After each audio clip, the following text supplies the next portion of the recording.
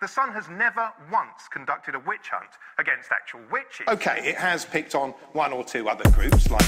social workers, women in burqas, left-wingers, suburban swingers,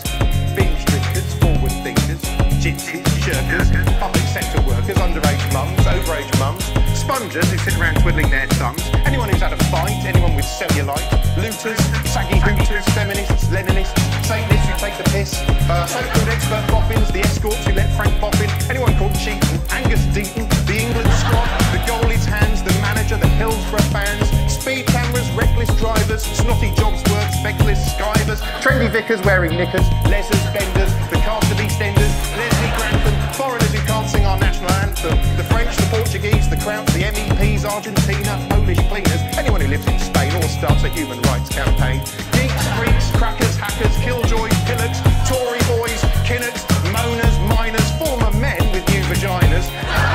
the local hoodie, jade goody, jailbirds, nerds, troubled songbirds, long words and cheating turds on disability benefits who don't seem quite disabled enough for their liking, Chris Jeffries, Russell Harty, members of the Green Party, anyone who says recycle, wayward superstar George Michael, Channel 4, ITV, Channel 5, the BBC, overeaters, asylum seekers, especially if they snuck into Britain using any kind of vessel.